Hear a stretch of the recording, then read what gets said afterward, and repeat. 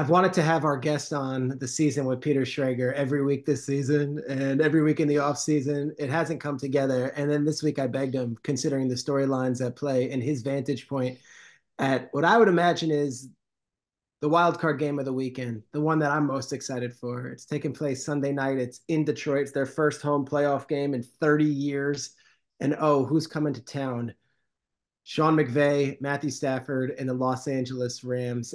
This is the president of the Los Angeles Rams. For my money, maybe the smartest guy that I deal with on a day-to-day basis or a week-to-week basis or in any conversations that we have. I feel like he's got the best 30,000-foot view of the league and always provides insights and has done wonders in Los Angeles for this franchise. How's that for an intro? Kevin Demoff, president of the Rams. What's up, buddy? I think I should just end on that note, right? That's the mic drop of I've wanted to do the podcast too, though. So this is we finally had a reason to do it as we sit here on a wild card weekend. What a fun! It's such a crazy time of year in the NFL. You have 14 teams excited about wild card weekend, and then probably the other half are dealing with something crazy on their own. So it's probably my favorite time of year in the NFL, just from a sheer excitement and interest. Yeah, I think that's where we're at. And like today on Good Morning Football, we started the show and we talked Belichick, and then we went into Wink Martindale, and then we went into Kirk Cousins' contract, and we had a bunch of viewers being like, "Hello, there's 14 teams playing football," but that's the crux right now. It's like we're at this intersection of teams trying to rebuild and do it on the fly in January, and then the rest of the league, who's still around, actually trying to compete for a Super Bowl title. Let's start with the latter with you. Um, this is to me, this is Goff versus the Rams. This is Stafford versus the Lions. This is McVay versus Goff. This is storylines that are so rich and so seeped into personal intersections. You are the president of the Los Angeles Rams. You were the president of the Los Angeles Rams when they drafted Jared Goff out of Cal, first overall, trading up to get him. And then you were the president of the Rams when you traded Jared Goff for Matthew Stafford. Let's go into the Jared and Matthew, storyline. Let's start with the Jared Goff storyline and where the Rams and you personally stand as you look to travel to Detroit to face the guy that you guys took out of college and then eventually shipped off to go get Stafford. Where do you stand as far as Jared goes and his relationship to the Los Angeles Rams franchise? Well, look, I love the idea of Matthew Stafford coming back to Detroit to play in the playoff game. I just wish it wasn't against Jared Goff, right? Like for me personally, I think for our franchise, if there's one person outside of our 53 players I pull for on Sundays, it's Jared. Hmm. And, means so much to our franchise. He's the first pick. We trade up in 2016. He's the first pick of the Los Angeles Rams in this era of 2016. I remember sitting down with him after the 2016 season when we made the coaching change and him looking at me and saying, "This will never happen again. I will promise you we will get this fixed." And we hire Sean. The next year we go to the playoffs. We win the division. Jared goes to the Pro Bowl. We have the number one offense in the NFL. A year later, we're in the Super Bowl. We went from 2 years of sitting in my office saying, "I promise you I will get this fixed," to being in the Super Bowl. And that was, largely the Sean Jared pairing, Jared's leadership. And I know it didn't end the way we all wanted to with Jared delivering a Super Bowl to Los Angeles, but 3 playoff appearances in 4 years, 2 division titles, a Super Bowl, and just one of the best human beings you'll ever meet. And, when the trade went down, my 2 kids who were at the time probably 11 and 9 on the floor in tears crying, Hmm. their favorite player ever Hmm. and still cheer for Jared. My daughter will still text with him, every now and then. And like, this is just one of the people you will root for every day of the week and just maybe not Sunday at 8 p.m. I hear you. I hear you. Let's because there's like this like Rams legacy of Jared Goff, and you'd hate to think the legacy of Jared Goff is the Rams trading him to Detroit. No, I remember NFC Championship game in New Orleans down 13-0, and this guy grits out a victory. I remember Seattle during the COVID season. He comes off the bench with about 9 fingers because one of them was broken, and he beats Russell Wilson in his building. If you can encapsulate the good of Jared Goff during his Rams career, it was really, really good. There's a picture right outside my office of him doing the finger roll on Monday Night Football after he ran in the ball in that epic game against the Chiefs. Like, I remember that. I remember, one of the greatest passing performances I've ever seen Thursday night against the Vikings, Mm-hmm. on Thursday Night Football when, the first primetime game, regular season at the Coliseum, just all the good he did, donating backpacks during the pandemic to kids in need in Inglewood who had no Wi-Fi, who had no backpacks. I mean, if you needed something, Jared Goff was there. If you needed a community event for what he did for South LA, Watts, Inglewood, and those kids, for what he did for our football team, for what he did for our fans, like, he's awesome. Like, there's, simply put, in what he's doing in Detroit, you see it on a daily basis, both on the field and off the field. He encapsulates what you want in a franchise quarterback to represent, your organization. And look, I think all of these players now in this era of social media and, immense focus on the NFL, they go through ups and downs. And, when I talked to him the day after the trade, that night, I should say, one of the hardest conversations you ever had. Like, this person was single-handedly responsible, along with our coaching staff, for getting us, on the map in Los Angeles. So, you can never boil it down to, could they make a play? Could they do X, Y, and Z? That diminishes so much of who Jared Goff is and what he brings to his teams in this league. I go back to the drafting of Goff because I think we forget now that it's been 7 years ago, but you guys were not a top 5 pick. You trade up and then you work out Jared Goff. And I remember this from, I think, a Mike Silver article that ran on like NFL.com, whipping rains. Like, the scene was set and Jeff Fisher lays eyes on him and sees him throwing in the rain when they said, maybe we should postpone it. And Goff says, no, let me throw today in horrible weather. And he just like can't miss. You were there that day, right? Were you Oh, present? yeah, I remember landing in Oakland, and into a driving rainstorm. We go to the hotel and we're like, we can postpone this until, because it was early March. Mm-hmm. We hadn't even made the trade Really? at that time. We just thought we might. And so we went to work out Carson Wentz and Jared Goff on back-to-back days, and it's pouring rain. We're like, we'll do this another time. We'll come back. And I think you have to go back in time. I think there was something about Jared having small hands at the combine. Yeah. He was one of the initial, Kenny Pickett small hands guys. And so, the rain and all this, and he's like, no, I want to go throw. And so we go throw, and he's on the field. Now I was a little bit of a wimp after like the first 10 minutes. I went Yeah. and Go stood. inside, of course. I went and stood in the tunnel and watched. Yeah. But he's driving the ball, he's throwing it great, and you walked away from that experience being like, okay, like, this guy can throw it. Great leader, great personality. You just connected with him, and fearless. And I think that was always the one thing about Jared. There was never a challenge he thought that was too big. And you look at what he did at Cal, turn that program around for, I think, 0-11 to getting Mm. them in the Armed Forces Bowl. He comes to the Rams. We go from 4-12 and destitute to in the Super Bowl. You look at what he's done at Detroit. This is a person who knows how to turn franchises around. I think about Goff, and it's like, you know, we saw him on Hard Knocks the first year with you guys when William Hayes is talking about dinosaurs. We see him on Hard Knocks the second year when you guys are with the Chargers doing joint Hard Knocks, and then he gets a year with the Lions. So it's like we've had 3 experiences on Hard Knocks. That's like 18 episodes of Hard Knocks. Like, okay, I get the Jared Goff thing. And then this year, I don't know if you saw this, he was doing Thursday Night Football. The Lions win. They bring him on. And before the Thursday night game, Fitzpatrick said he's a poor man's Matt Ryan, to which Jared Goff went out of his way on the panel and looked at Fitzpatrick and was like, I'm a poor man's nobody. Like, what? And he was, and I'm like, oh, there's some edge to Jared Goff. So he's not this pushover. He's not this guy that just gets a beating in the media and takes it. It was the first time I've seen him publicly respond to some criticism or respond to those saying he can't get over the hump. Did you see that side of Jared Goff? And is that just a side that people take for granted and say, oh, he's just a nice guy and Stafford's got the edge, but Goff doesn't have that in him? Jared has an edge. Like, it may be harder to find. You don't see it every day, but he's competitive, and he believes in himself and he believes in his teammates. And I always feel bad. The first Hard Knocks, I think people went out of their way to portray him as a kind of clueless rookie so that to show, okay, he's far away and he's not going to start the season. I don't think that was fair to Jared or the narrative. And look, as much as I love Hard Knocks, you can still have some element of reality TV when you're with the team 24/7, what you choose to show and what you don't. And I Mm-hmm. always thought that was a really unfair narrative, for him. But I think his personality, he's laid back, he's California. and people sometimes mistake that for being nonchalant. He's not nonchalant. Um, Now he's not your high strung either. He can be a great balance of the two, and I think he's found that mix as he's gone through his career. Where were you for the trade? I remember the stories where McVay was in Cabo and he's texting you guys, and then Stafford is also in Cabo, and there's not tampering going on because the Lions were like, "You're open to search for a trade."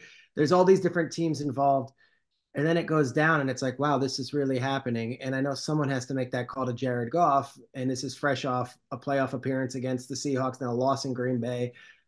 Where were you during all that, and what are your memories of really executing what was at the time considered the trade of the decade? I mean, we lost to we start John Wolford in the wild card game against Seattle. Jared had broken his thumb 2 weeks earlier in Seattle. John gets a concussion. Jared's got to go back in, you know, 8, 9 days after surgery.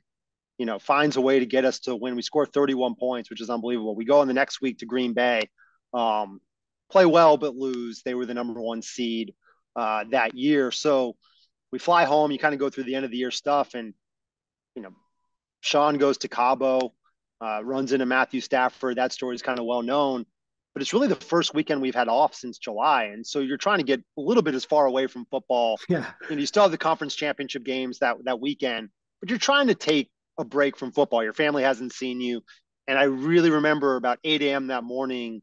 Les Snead, our GM, had talked to Brad Holmes, and he said this thing could go down today.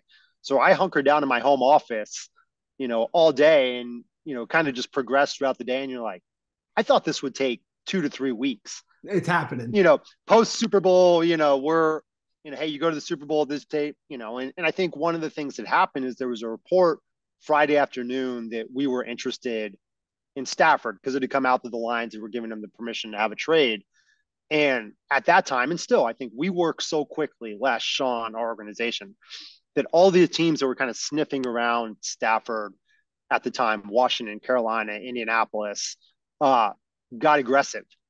And that really drove the trade. And, once that happened, it was going to be within 24 hours. And so, less at 8 a.m., you go to sit in your home office. And I think the trade got done at 6:45 p.m. Yeah, done. And then Stafford comes along, and now what does this mean, you think, for Matthew? Have you spoken to him this week, going back to Detroit, where he played for, what is it, 13 seasons? He was a Detroit Lion, and then he comes over to the LA Rams, wins a Super Bowl, and now he's going back there to hopefully for you guys spoil their first home game in 30 years in the playoffs. I haven't asked him about it. I'm sure no one will ask Matthew at all this week Yeah, about yeah, I'm what sure it's going not a back topic, not a to topic.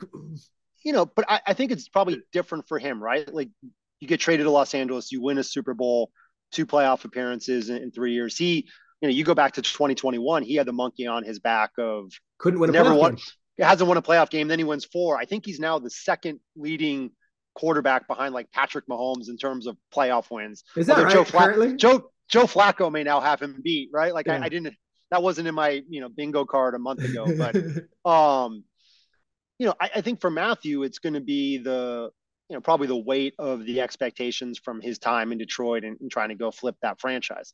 But I think probably from a Rams perspective, I would imagine this is probably a little bit harder for Jared than it is for Matthew, just from my perspective of, hey, you got to go win the playoff game. You got to go advance in the playoffs. I think there will be talk this week who won the trade. And I think it's I said, it's a win-win. We won the Super Bowl. Matthew's done a great job for us. We're thrilled to have him. I don't think there's anybody else, we'd rather have. Obviously, Jared and the Lions have had great success, not only with Jared, with the picks they got. And I think it's great for once to see a trade in the NFL work out for both sides, Right. and that people don't have to, pick a winner or a loser. But I'm sure for Matthew, it'll be meaningful. I think he said, hey, once it kicks off, it's football. It'll be interesting. That building will be rocking. You got to Oh know my gosh. 30 years, that place is always rocking. And, so 30 years they've been waiting for this moment in prime time. I can't wait. It'll be an unbelievable atmosphere. Yeah, no, and we'll watch it. And Tarico, who lives in Ann Arbor, Michigan, is going to be on the call. Like, there's a lot of cool symmetry here between the two franchises. On this podcast, as you know, we talk to coaches, we talk to GMs. There's also this other wrinkle. Brad Holmes, who's the general manager and the architect of this amazing Lions roster, he comes from the Rams also, and you guys helped nurture him, and we had him on the podcast, and he has nothing but glowing stories about his time working under Les and in LA. I mean, how impressed are you with what Brad's done in Detroit? So impressed. And, what I love about Brad is, and it's great for people to remember this time of year when everybody's throwing around candidate names. Nobody was talking about Brad Holmes, in 2021. And really, I remember trying to sell him to the Lions, Les trying to sell him to the Lions. The Falcons had a little bit of interest, and the Lions really did. And once they interviewed him, they were excited. And what I love about the Lions is they've been built in a fearless manner, right? Mm-hmm. You go against the grain and you draft Jahmyr Gibbs, you draft, Jack Campbell. They have not just followed what I would call the normal NFL script. And I think if there's some piece of DNA Brad Holmes has from the Rams, it's be yourself, be different. You can't win in this league following the same blueprint everybody else does. It's impossible. No organization, no team is good enough to do the same things everybody else does and just be better at all of them. You have to pick a lane to go be different. And that's what I've loved about how Brad and Dan Campbell have built the Lions. They've done it in a uniquely Lions way. And that's what makes it really hard to play them, to beat them, to compete with them, because they're zigging when everybody else is zagging. Yeah, and I think if anything was was the Rams was, well, f these picks, and it was like, let's go get these veterans for years. And then for Brad Holmes, to your point, drafting a running back and an inside linebacker with 2 first-round picks was f your draft guide, and I love that about them, and the fact that they hired Dan Campbell, who was a tight ends coach and wasn't exactly the first in line as the hot new coordinator, and he's been perfect for them. Top to bottom, I know you respect a bunch of franchises. You have to, as the Rams are looked at as one of the crown jewel franchises in the NFL and how they've been built and how you guys have operated, you've got to look at Detroit and say they're right there too. When you look at what Detroit's done, and I think starts with Sheila and kind of trusting, from Rod Wood, Mike Disner, who I think is one of the smartest executives in the NFL. I love Brad. I I probably like everybody else in the world. I didn't know what to make of Dan Campbell at the time he got hired. Yeah. But having done coaching searches, people always spoke reverentially about Dan Campbell and what they've built, what they've done. Obviously, Ben Johnson. I really like Aaron Glenn. Always done a nice job. Like they have a really good, solid franchise. And I think when what their success is not just because they've had picks. It's because they had a plan, they went and executed it, and that's what you love to see in the NFL. Is when someone says, "Okay, we've got a plan. We're going to go build it," whether it's patient or not. And look, I think you get back to where we started this show. The great part about right now is there are 14 teams that are in the playoffs with hope. There are also a whole 10 other franchises probably now that their fans have hope for the first time in months. Hey, we have a high draft pick. We're getting a new coach. We're getting a new Mm-hmm. GM. Most of the league right now is in the hope phase, and that's the best phase of the NFL. And the Rams story, from 2016 on, when we were one of the worst franchises, on the field in the NFL, and the Lions, that's what makes the NFL the best product. How quickly you can turn it and become one of the special franchises in the league. All right, let's go back to 2016. Fisher's fired midway through the season. Goff finishes it out. Who was the interim coach? Bones Fossil? John Fossil. Yeah. Okay, so John Fossil. And now you're starting from scratch. You're new in LA, and you've got to go on a coaching search. And right now, there's 7 teams who are about to start their coaching search. You guys looked at this thing, having done it already when you got Fisher a couple years back. Take us through the coaching search and how you ended up with Sean McVay, a 30-year-old head coach coming to Los Angeles. Yeah, I think it really starts with you have to go back to the coaching search in 2012. So when I got to the Rams, I was hired a couple weeks after they'd hired Steve Spagnuolo, who I love and would love to see get another head coaching opportunity. When we made the change with Steve after 3 years, I remember writing a note to myself: don't wait until Black Monday. Hmm. Because there's so much craziness that happens at the end of the season. You find yourself behind in the coaching search. And to be fair, you can't really do homework on other people. You got to be all in for your current staff. And so I remember that note. So as it got to the point, we had started 3-1 in 2016, had a pretty good start. And then, we were 4-10, 4-11. We decided to make the change. I remember with Jeff, we were going to go play the Seahawks on a Thursday night football. Okay. And if he had lost that game, he would have set the NFL record for losses. And, we just kind of said, I don't think it's fair to him to break the record for losses. Hmm. And you also don't want to go into a Thursday night where the whole conversation is, are they making a change? What are they going to do? How is this going to go? And so we made the change on a short week. But what that really did is that gave us a month Hmm. to really investigate our franchise. When you change a head coach, everybody just blames the coach. It is an organizational failure.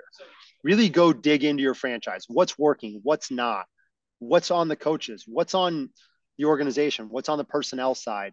What do you need to fix to get ready? But also to go do a deep dive on all of these coaching candidates, because you may go in with a leader, Mm-hmm.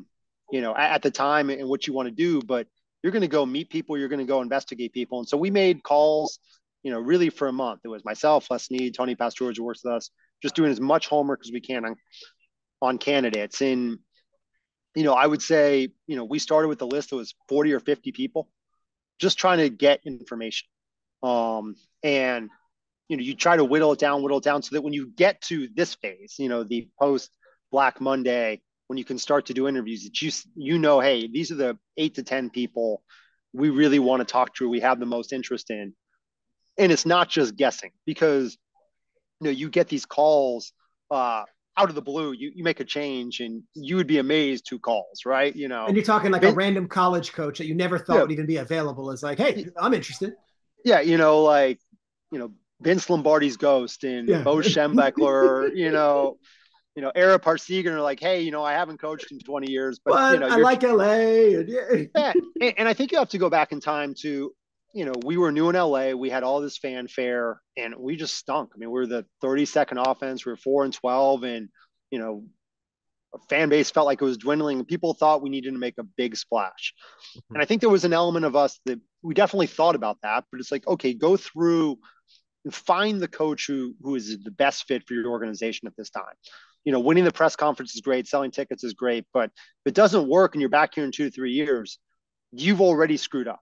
Mm-hmm. And if you could find someone you could really grow with, and who would be uniquely ours, you would go through that. And that was kind of the guiding principle. And I give Stan Kroenke, our owner, a ton of credit, who understood the pressure. You're about to build a stadium, you got to go sell seat licenses and suites. But he had always had this belief that, hey, let's go get the right coach for the LA Rams. And, so we had that month to do homework. And, I'm not ashamed. You and I chatted during that month, and it's like, you're trying to pick everybody's brain. What do you know about these candidates? And one of the things we did, and one of the reasons you and I would always talk, is, media members who sit in production meetings with coaches. Talk about it. It was one of the way we called every, network person we knew. Tell us who makes you sit up straighter in your chair. Tell us who grabs your attention, because they talk to coordinators every week. And they talked to coordinate. That to me was a way to find out a little bit more beyond, and everybody kind of said, Sean McVay. And we would ask a question at the end of every conversation: who's the coach nobody's talking about who's going to be a superstar? And I would say 90% of the time the answer was Sean McVay. And who are you talking when you ask that? Like, I don't think it's you talk to me about this. Probably, I would imagine other guys in the media, like Schefter, probably got asked, Yeah. and then all the guys who call the games, probably Aikman. Yeah. I talked to Joe Buck, Al Michaels, Mike Yeah. Tirico, who at the time was at ESPN, Gruden at the time, Collinsworth. We talked to all of them, just to get a sense. And then you go through your normal channels. We were fortunate. We picked the brains of, some of our legends, as well. We made calls to, successful GMs who had done the search, and kind of, the Tony Dungy's of the world, just to get a sense. When you have time, Mm-hmm. you can be thorough. That's where Sean's name came up every time, and everybody go, in 2 to 3 years, he's going to be great. Down the line, he'll be great, but not yet. But down the line. Yeah. And, and I'm thinking to myself, well, 2 to 3 years, if we're doing the search again, it's not me, it's someone else, right? Like, Yeah. we're all fired. And, and so we moved Sean kind of to the top of our curious list. And I remember vividly, at the time, they were supposed to be the 6th seed. They go into the Giants. This is the Washington Redskins. They had a Week 17 game against a Giants team that had nothing to play for, if I'm not mistaken. Yeah, nothing to play for.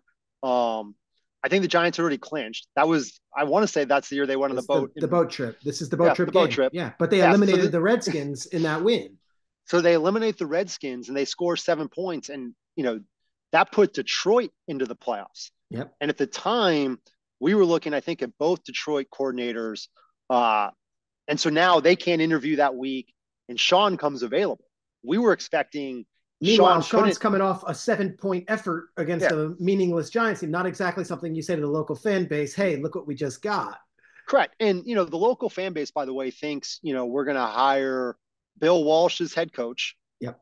and, Mike Shanahan as offensive coordinator, Nick Yep. Saban as defensive coordinator. And you know what? We'll let Belichick do special teams. Like that was their vision for, what the 2017 LA Rams were going to do. And so I remember we flipped it. I called Sean Monday morning and I said, hey, and he and I had been together on staff in Tampa in 2008, but if we had talked 5 times, Yeah. that might be a lot.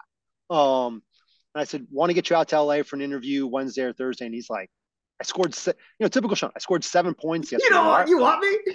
Why are you calling me? And, so we got him lined up and, we had 5 or 6 interviews in LA that week. And he comes out Wednesday and you go in to that meeting saying, how on earth can we hire a 30-year-old head coach? And I would say you walk out being, how on earth do we not hire that guy? Yes. And so he crushes the interview. We kind of look at him and say, hey, can you stay? We called Jared Goff and we're like, hey, can you come meet, with Sean? And they come meet, they hit it off. Sean's brought his computer. He's showing film of Jared and what they can do together. So then we're like, well, we got to do something else. So, we kind of keep him in town. We take him to dinner with all of our wives and, just you hit it off. But he was number 5 in the search and you still wanted to go do kind of the thorough search. We flew to New England. We met with both Josh McDaniels and Matt Patricia. Yep. We flew to Florida and finished with Anthony Lynn and Doug Marrone, and the thing is at the time, no one else had interviewed Sean. Right. So you kind of feel like you've got this gem no one's talking about. And then, so I remember Sunday night we finished with, the interview, in Florida. And at that time, the Niners decide they're going to interview Sean. And his grandpa was the GM there. You're like, oh. And, you kind of keep track of all of this. And so I call him and I said, hey, I want you to come back out to LA, meet with the owner and all of us again. I said, I know you're interviewing with the Niners tomorrow. Do well, but not too well. Mm. And whatever you do not accept a job on the spot. So we're flying back on Monday and we're flying back and texting him, are you out of the meeting? Hey, what time can we? 3 hours, 4 hours, nothing. And I'm fuming. We're on this plane and I'm looking at Les and Tony and I'm losing. How do we let him leave the building? Yeah. I'm losing my right. Like, I can't believe we just didn't offer this to him. We should have done this. And what was crazy about the search was, on the plane ride, we'd now done our 10 interviews and we're comparing notes. We all had Sean number 1. We all had different number 2s and 3s. Mm-hmm. Like not even like, so the backup plan wasn't even unanimous. We didn't have a backup plan. Like we were like, what do we do if he says no? And we're like, we stop in Texas to refuel and finally get a hold of him. And he's like, I crushed him. I'm like, you still on the plane? He's like, oh yeah, I'll see you, tomorrow. And so now, but the crazy part about this too is we land back in LA and I go to dinner that night with our owner, Stan Kroenke, and he's owned multiple teams, had great success, but he's always had veteran head coaches. Yeah. So you think about Arsene Wenger at Arsenal, legendary coach, George Karl, Jeff Fisher, Joel Quenneville, like, and you go through all the sports and you're like, hey, I really think the best person is this 30-year-old you've never heard of. And we're watching who just lost to the Giants in week 17. Who just lost to the Giants. Isn't playing in the playoffs. And we're watching the Clemson, Alabama national championship game and Hunter Renfrow and Deshaun Watson score. And I'm like, look, we'll go to dinner tomorrow to do it. And what I also remember at the same time, we get back to LA and I walk back in the office and Joanna Hunter, who works for us, who helps run our communications along with Artist Twyman. She's like, everybody thinks you, Tony, and Les are morons. And you've never won anything and you're running this coaching search and everybody else is hiring consultants. And now there are all these rumors you want to hire a 30-year-old. Like, do you guys know what you're doing?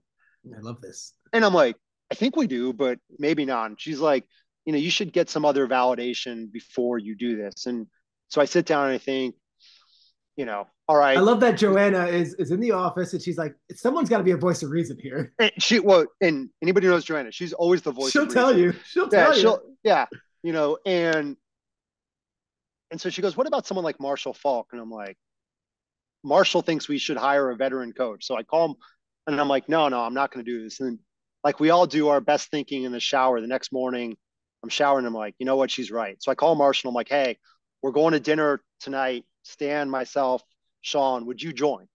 And he goes, oh, I'd love to. He goes, but you should hire a veteran coach. Like Yep. you need offense, you do this. I'm like, that's why you're perfect. You don't believe in this guy. Mm-hmm. So and there's been a lot made. The Spago story has been written. That's You after know, the fact, right? Or is that that's the next night. So we okay? go to dinner and Marshall was walking in and he's telling Stan like, "Hey, I really appreciate Beat coming, but like, I don't believe in this kid. Whatever."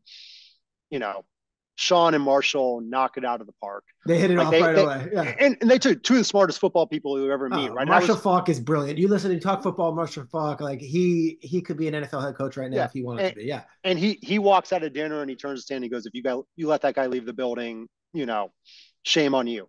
Oh, Um, and that's how we wound up hiring Sean. But I would tell you, like, running a coaching search are the two most grueling weeks probably of your life. And I'm so glad the NFL has now stretched out the calendar to allow for better decision making because it is really hard and intense and a drain on your organization. But the one thing that you go through, you meet all these people, you get a chance to build all of these yeah. great relationships. um, and I'll tell a funny story. Coach we saw this year at one point, we interviewed in our head coaching search who kept calling Tony Pastores, who works with us. He kept calling him by the wrong first name the whole interview. Can you And we share never, who it is? Can you no, share I who it won't. is? I won't. And we never stopped him. And so now every time we see this coach, he walks over and he's like, hey, Kevin. He goes, great to see you, Paul. That's what he called Tony Paul the whole time.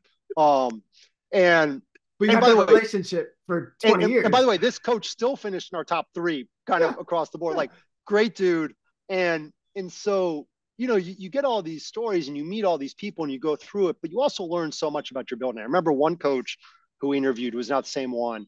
Asked us a question and he goes, "Hey, when I get in your building after you hire me, who am I going to find out is the problem that you didn't tell me about?" Yeah. Good question. And it blew us all away. And we actually left that meeting. We all kind of stumbled our way through the answer because you don't want to like kill Yeah. someone there. And we wound up making two changes the following week as a result of that question. Yeah. If you have a unanimous answer, that person's Like, toxic for the building. But that's and we're thanks like, for putting the mirror on us. Yeah. correct. But like, and those are the elements I think when you have a coaching search and you make a GM change that you actually have to be pretty introspective about. Like, are you setting the next coach up for success, or are you just hoping that they're a miracle worker who can fix everything that was wrong before? No, usually the issue is in your building, and the coach is emblematic of that more than it's just the coach themselves. You mentioned the Spago story, which might be legendary lore in our circles, but the listener might not know it. Can you share us the Spago story? Yeah, so we go to Spago, and which is a restaurant in Beverly Hills. Wolfgang Puck is the owner chef, famous, one of probably the first star, Celebrity chef. chef. Yeah. And so he comes by the table and he knows Stan pretty well. And he goes, Stan, we got to hire a coach. Who are we hiring? I'm so excited. I'm such a fan. And Sean's sitting right there. And he's like, oh, Marshall Falk, that's great. Nice to meet you. He's looking at Sean like he's the intern. And, he's asking, he's like, I hear we may get, and he rattles off a bunch of big names. Yeah. And Sean's sitting right there, probably shrinking back in his chair, and so we're just kind of laughing. We go through it. Fergie and Josh Duhamel come walking by. They're Yeah. like, hey, who are we going to hire? Like, And it's a Sean's fun at the year. table. Sean's at the, Has he already accepted the job or no? no, we haven't even offered it to him. This is Okay, like his so final interview. oh my God. So, I've been in these rooms where everyone's looking at everyone else but you. I understand where Sean's feeling yeah, here. so we go through this night, and then, Sean tells the story even better than anybody, but we get to the end of the night, like, Sean crushes it. Yeah. So we go to the hotel. He and Stan are standing across the street, and he's expecting Stan to be like, hey, you crushed it. You're my guy. Like, let's go do this. And Stan's like, all right, great. I'll see you tomorrow.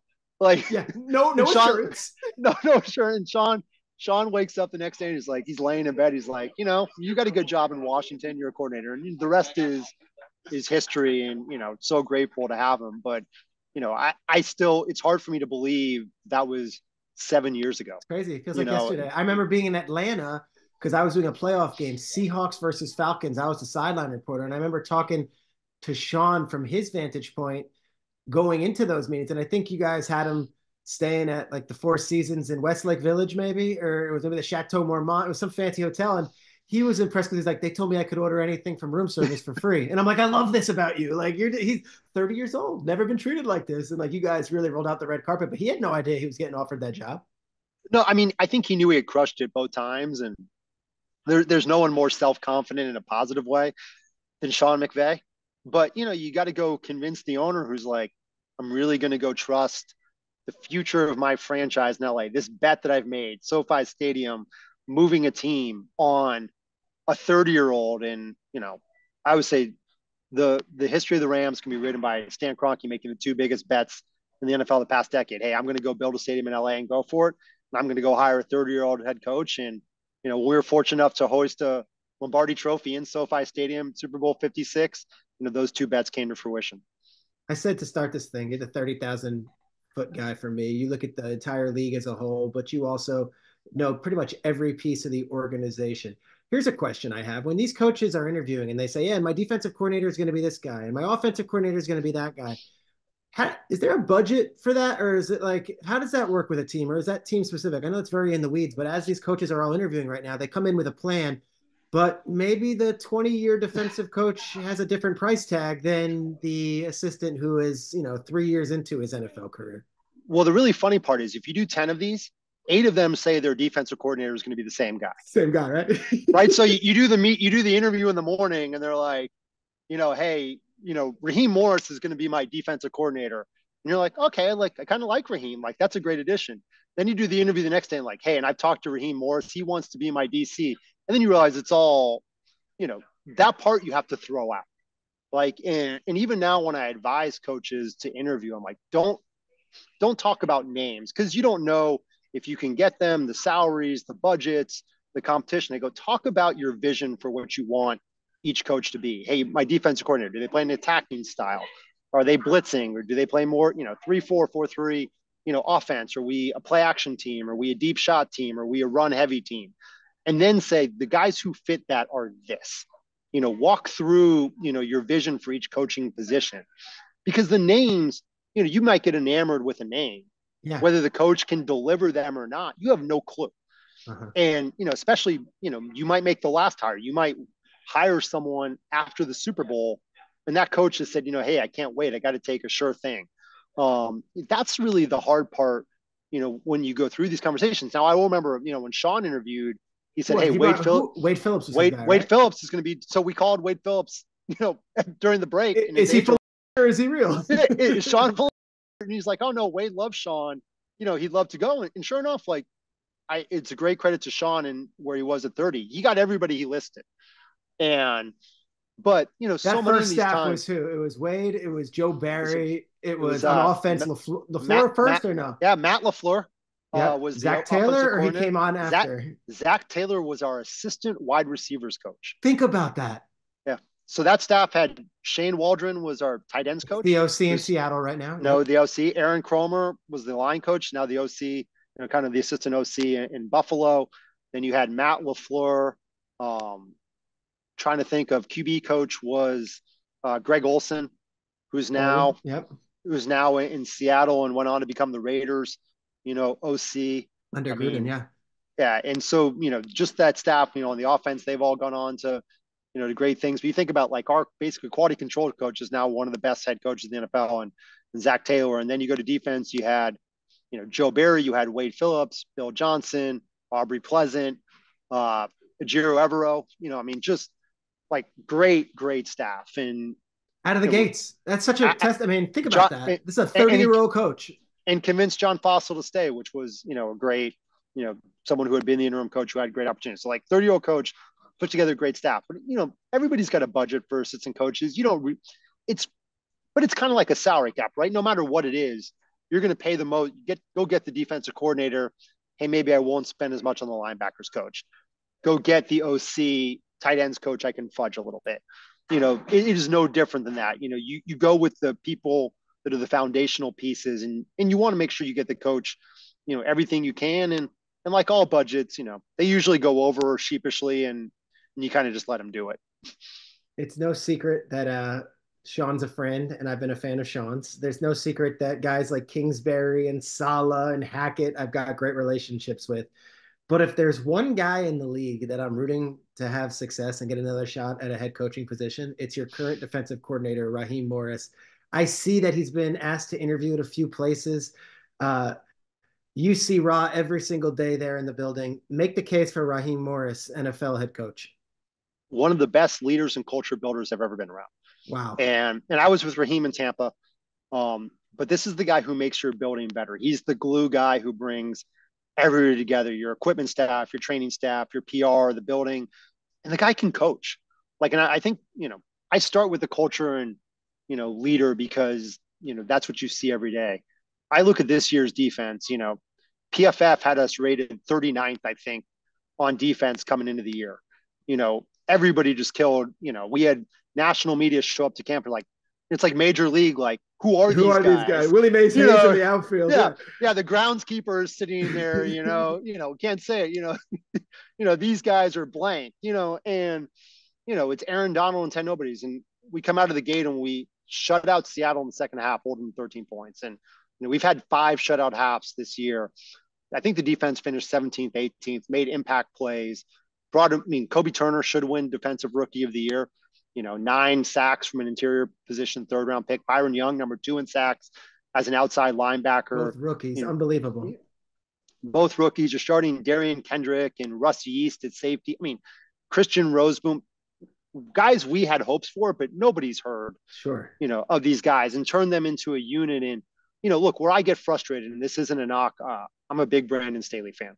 Mm-hmm. And Brandon did an amazing job for us in 2020, led the league in defense. But we go to the playoffs and we give up 500 yards to Green Bay in the divisional round. And we get 44 slips for Brandon Staley as head coach, and he can have his pick of jobs in 2021. Mm-hmm. Raheem Morris wins the Super Bowl, 9 sacks in the second half. Yep. We have this year, and you're fighting to get people to interview. And, to me, that's just where the system, is a little bit broken in our world. And you get in a room with Raheem, and he was fortunate enough to get pretty deep with the Colts, last year, but he has a vision for how he wants to play football, how he wants to lead.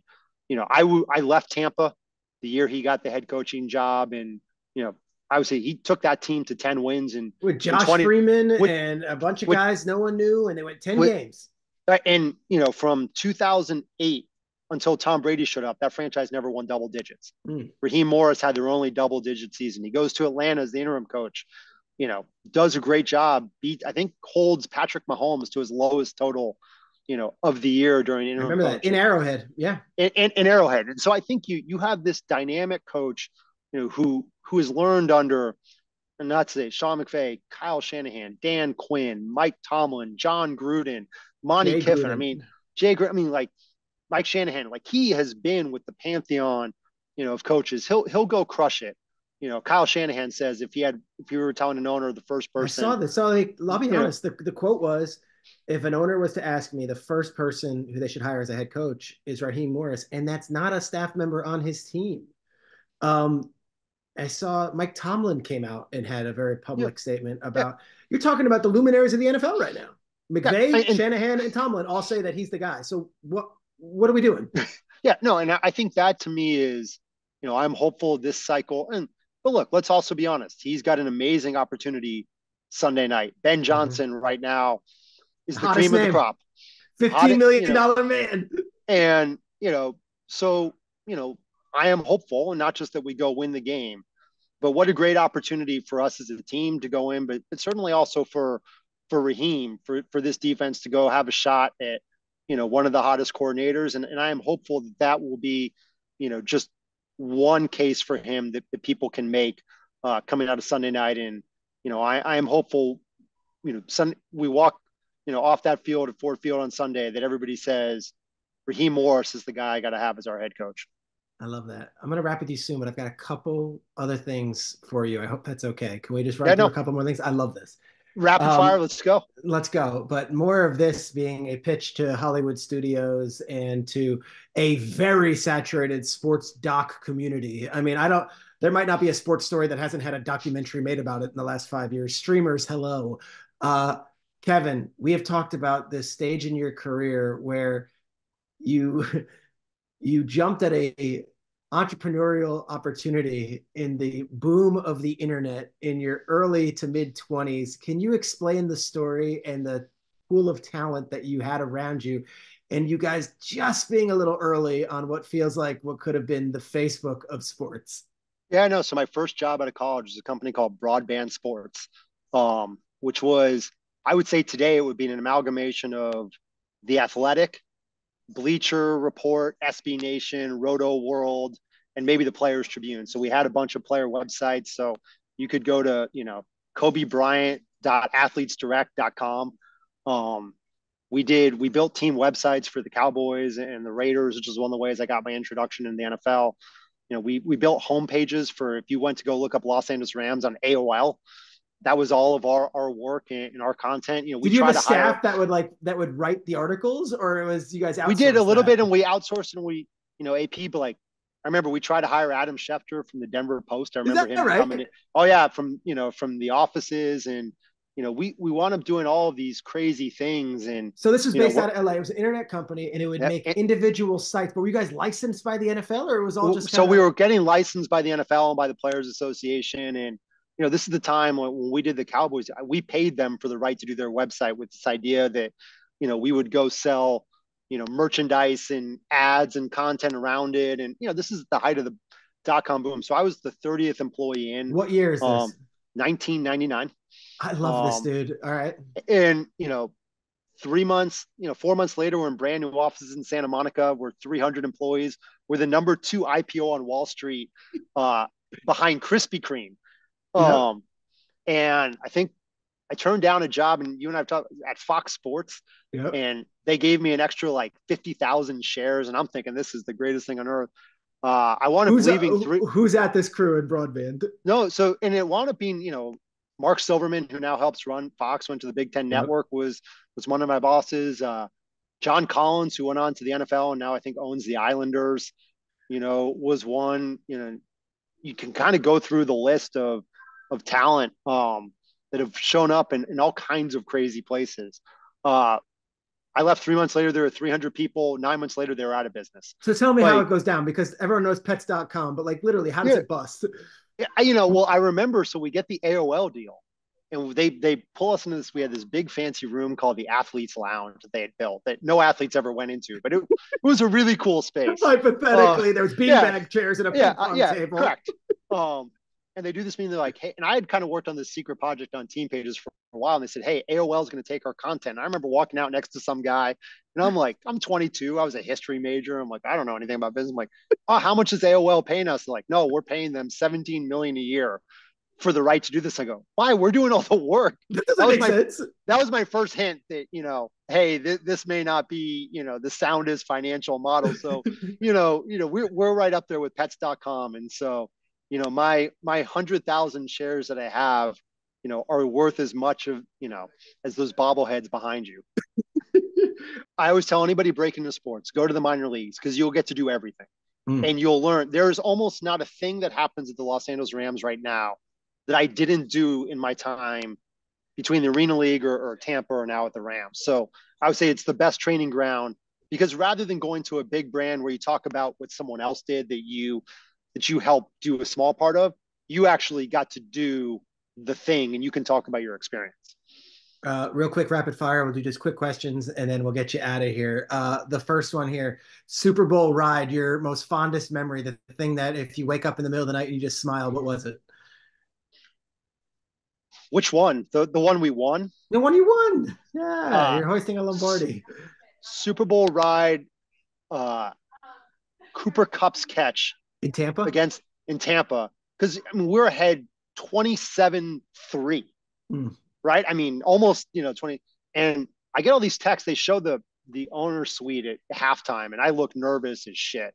And yeah. everybody's like, "You're up 23. Like, be happy, look better." And I'm like, "We're playing Tom Brady, Yep. right? Like, there is no world in which you're ever going to feel good." We get up 27-3, and you're like, "Okay, like we got this."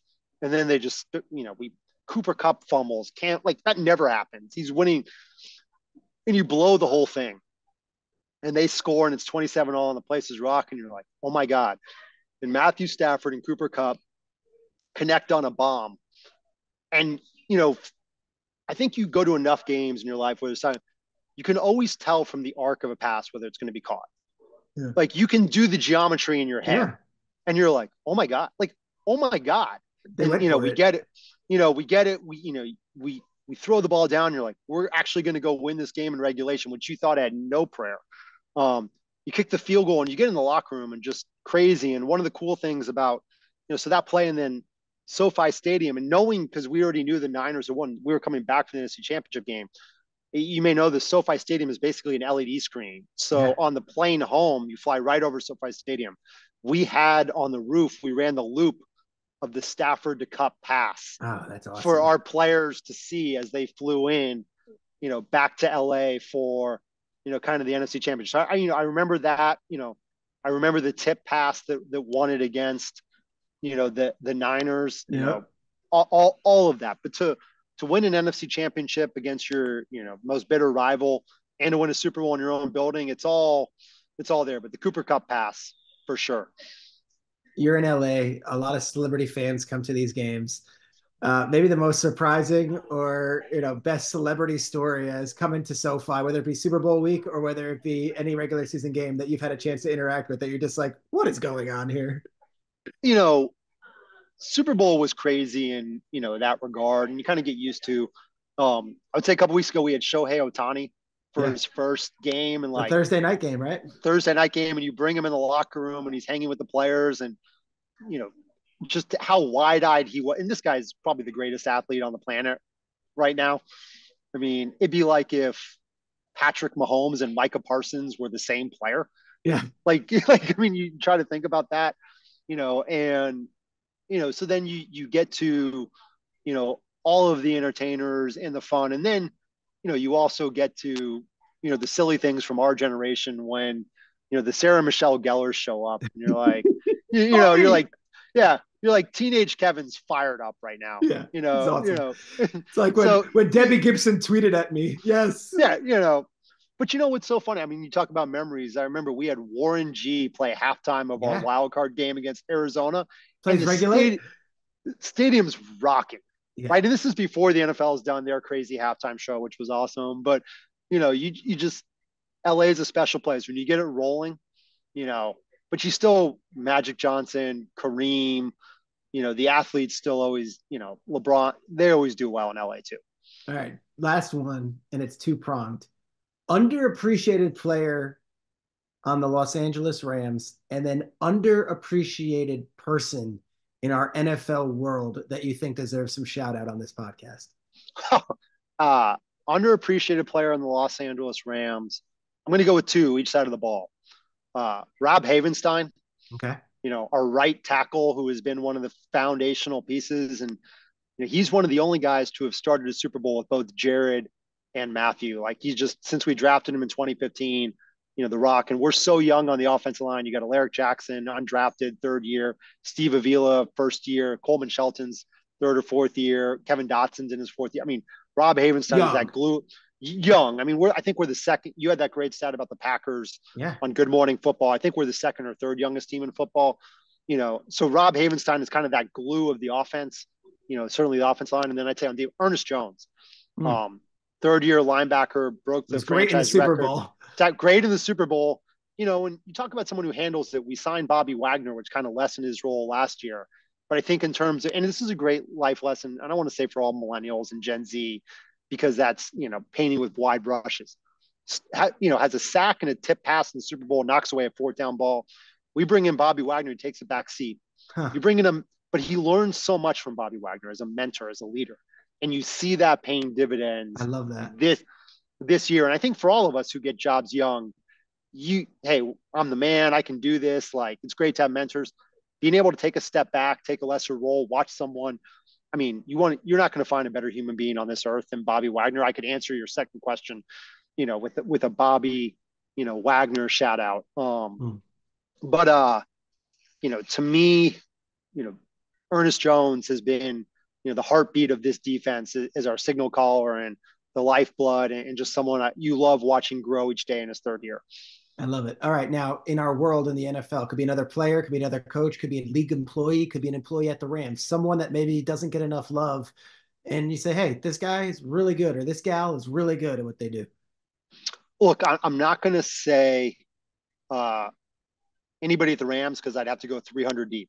You Yeah, know, I love all my children equally. sure. So I love all our employees equally. I'm going to go off the radar. NFL league office, Dave Gardy. Talk about Guardy. One of the bedrock has been there forever. Someone who knows the rule book inside out. When you're angry and pissed off on a Monday, and you want to complain about an officiating or something that the league did, Dave gets the call from all of us, and he handles it with such grace, right? I mean, I can't think of someone who's MF'd more on a weekly basis than Dave Gardy, and he handles it so well. He represents everything that's great about the NFL. And you've had Mike North on Yeah. all the time. I mean, the choice words I gave Mike North Sunday from the locker room in San Francisco when they were debating Saturday night or Sunday night for our game. Mm. You know, we've said, a couple of times on this podcast, that's nowhere near what I was yelling. Yeah, that was very Or prudent. actually, like, when we got our schedule in May and I'm yelling at Mike North, like Dave Gardy gets that on a weekly basis from all 32 of us. He's the person who shows up at game operations. He leads the competition committee, meetings. He works closely with Troy Vincent. Just one of those good guys in the NFL who never gets any recognition. And you and I talk about this all the time. One of the things that I dislike the most about the NFL is that, one man's downfall is another man's opportunity. And I think that Mm-hmm. makes us, a lot catty and, always looking, what team, who's getting fired. And does that mean Yeah. there's an opportunity Have for you so heard and if they so? are they canning their coach? Yeah. Okay, well, if so, yeah, We need to be better cheerleaders of each other, at all 32 franchises and, the league office. And when I say something like that, like Dave, there's so many good people at other teams who deserve shout outs, but Dave Gardy's the first one that comes to mind for me. I love that. Let's wrap with this. I always do this on the podcast. You have an elevator ride at the combine or the Senior Bowl or you name it, the league meetings in West Palm or Arizona, and a young man or woman comes in with a resume and a manila folder, and they're a junior in college or they're a sophomore in law school or they're just off the street and they heard that there's a big NFL event and this is their opportunity. And you get in this elevator and the elevator closes and the young man or woman looks at you and says, I'll do anything to get in the NFL. What is your advice? And you have just the elevator ride to share with them. What is your elevator advice for this Yeah. young man or woman? Yeah. My advice is always the same, major in whatever you want because it doesn't matter, right? You don't have to be a sports management, sports business major. If you want to major in Greek philosophy, be my guest. Like, go be the best version. The first version people see of you all the time is email. Make sure your email is well written, clear, concise. That's how 95% of the world's going to judge you when you're a first. And it's When not like Polo Sport Girl 11 Yeah, or correct. it's, yeah, Yeah, and make go sure that Yankees at yeah, gmail.com. go volunteer at your university in Yeah, the football office at the athletic department. Don't just tell me you'll do anything. Show me that you've gone work. And I don't care if you go work, you know, selling tickets for, sure. women's soccer, or if you're the right hand to the head football coach. Like, that doesn't matter to me. I want to see you do that so I can go talk to someone about your work ethic and your drive. And then finally, if you truly love the NFL, there's so many great ways, whether it's Over the Cap or PFF or all these sites now, you can go learn some of Learn that it. trade. And, you can go do it, start a blog, start a podcast. Like, there's so many ways when you and I were coming up that you couldn't do this. No. And I don't say that I'm not going to read your stuff and say like, oh, you have this amazing insight about the offensive line and we're going to go hire you. I just want to know how you think. I Yeah. want to see that you can put it all together, and have that initiative and look, be bold, be creative. And look, if you decide I want to go work, at a factory or at a tech company or Wall Street, it doesn't mean at 22 your path is, you know, if you don't get in football, if you don't go to sports, it's not driven. Go do what you're passionate about. You will find your way to where you should be. Like, be patient, be optimistic, and, don't just take any job. Take the one you really want. Kevin, this is awesome. President of the Los Angeles Rams.